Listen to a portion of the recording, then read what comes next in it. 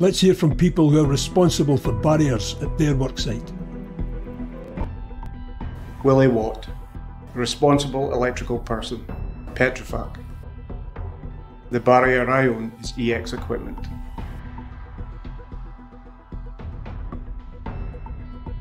As an electrician on an offshore installation, one of my key barriers that I own is the control of ignition barrier, and one of its essential elements is the maintenance and installation of EX hazardous area equipment.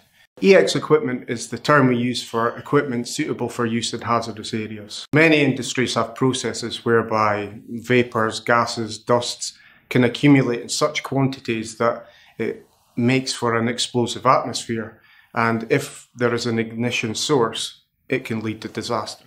This equipment requires thorough evaluation and risk assessment prior to installation, as well as regular maintenance and inspection, and that's part of my job.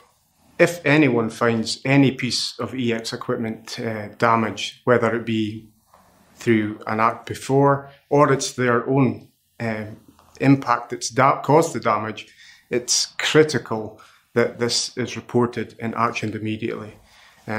The protection concept of this piece of equipment may be impeded or failed, and it may be the source of a potential fire or explosion. So ask yourself, do you know if the EX equipment in your working area is in good condition? Have you recognised any faults? More importantly, have you reported it?